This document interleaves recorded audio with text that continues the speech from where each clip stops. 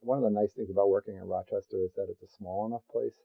So it allows me to not only go between, let's say, the CTSI, where I can do pilot projects and I can have interface with the using their laboratory support stuff.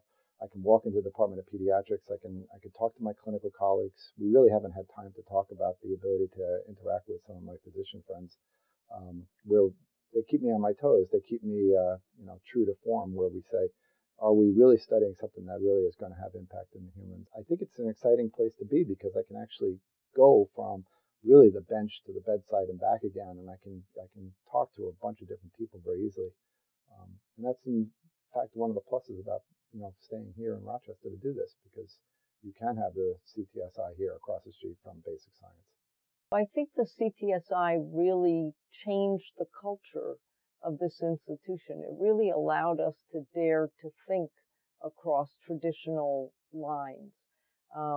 It opened as an institutional policy rather than as an exception to a rule, the dialogue between the clinic and the laboratory. And to me, that, really has been a hallmark of the recent advances that we've had in medicine. I think every place where we've had an advance, it's come from a dialogue between the researchers and the clinicians.